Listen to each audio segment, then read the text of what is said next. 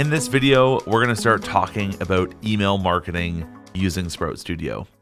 Yes, Sprout Studio can do all of your client management and your bookings and your contracts and your invoices and your galleries and your design proofs and your questionnaires and all of these things that we've been talking about so far, but Sprout Studio can also help you with your email marketing.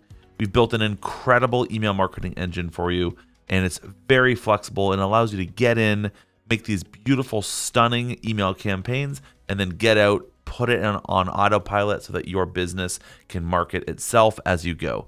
So there's a few components to email marketing that we're going to run through in this course. And I want to hop into Sprout and just do a quick little 50,000 foot view on everything to do with email marketing. And then we're going to have a series of videos to walk through the individual pieces.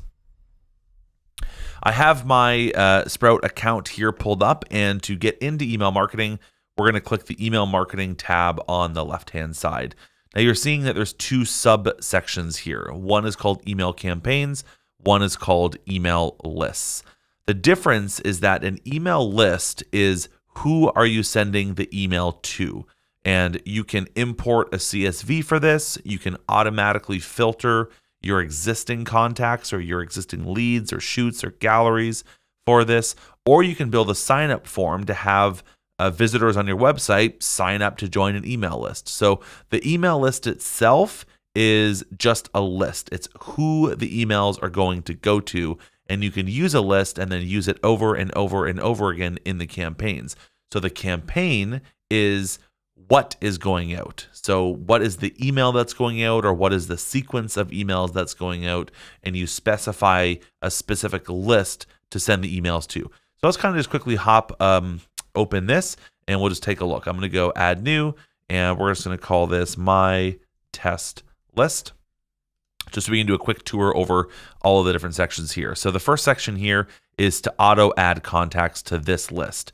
So again, you can leave this at none if you just want to build a sign-up form and put it on your website so that anyone who signs up for that sign-up form joins this list. You can do it that way. Or you can automatically filter your existing contacts, your existing leads, or your existing shoots right here in Sprout Studio. So if you want to say, I want this list to be any lead that is of type wedding, and the inquiry date was before, or I guess was this year. So we'll do it that way. So it was this year all the way up until December 31st. There we go. So we can say this email marketing list will be any leads that are wedding that inquired this year. And if I go down here into the email list section, you can see the contacts that are going to be added to this. So these are the different people that I've got added to this.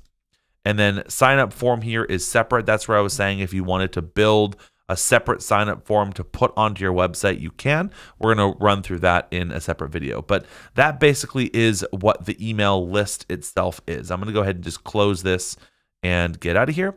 Now we're going to go into the email campaign.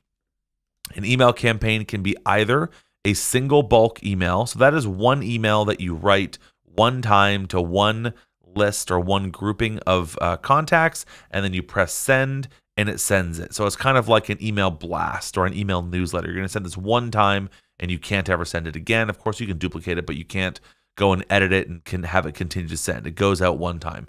An email drip campaign on the other side is a series of emails. So you design this sequence of emails, this drip campaign, and you can have it go out over time, and it's always this ongoing living thing.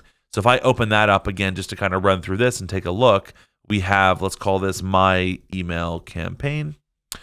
So again, up here under build email list, you can go custom and you can use the same filters that you had on the email list. So if you want to just build it in here and keep it simple, you can. Or you can choose an email list from here and say, we want to use that email list to run this too. So then I can do that and then do all my work. Email list here would be the people that are in it. I can also, by the way, manually add folks into here. So I can search existing contacts. I can add a contact in here manually, or I can import a CSV of existing contacts. And then down here is email messages, and that allows me to build the sequence of emails that I want to add. So I can click add, and we're going to run through this in another video in more depth. but you can see here I can just keep adding and adding and adding, and then I can say when these emails go out and customize them. I can say this one's going to go out 1 day later. This one's going to go out 2 weeks later. So you have a lot of flexibility over how these get built, but that's the difference between email lists in Sprout, which is who the email goes to, and email campaigns in Sprout, which is what's the email that goes out. Now, in the rest of these videos, we're going to build out a very specific campaign. We're going to build out a campaign that you can send to your clients to give your clients tips for planning their wedding. So let's say that you're a wedding photographer in a specific region and you want to build a lead magnet so that your clients can sign up for that, or potential clients can sign up for that, and then you can drip these emails to them over time. That's what we're going to build out together in this course.